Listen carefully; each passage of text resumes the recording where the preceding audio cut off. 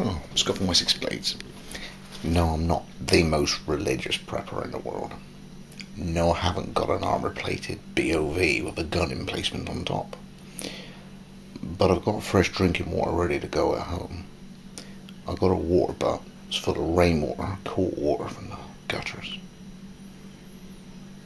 I've got varying means of boiling water, purifying water, just in case something might go wrong.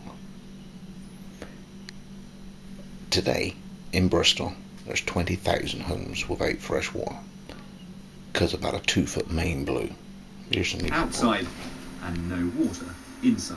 No water in there. Bristol Water had dropped bottles on their doorsteps this morning.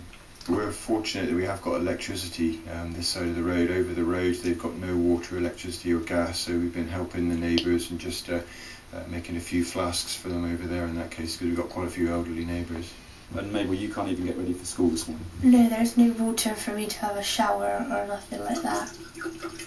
Several thousand homes are without water in the taps, so these Bowsers, huge mobile water holders, have been filled up and placed around the area.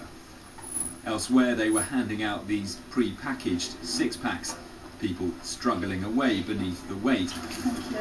Many deciding to stock up as much as they can, this evening told it could still be a long wait for the taps to come back on. We have tried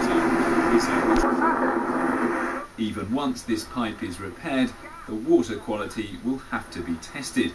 There is no guarantee that tomorrow morning the taps of anyone who's affected will turn on. Now there is a list of where the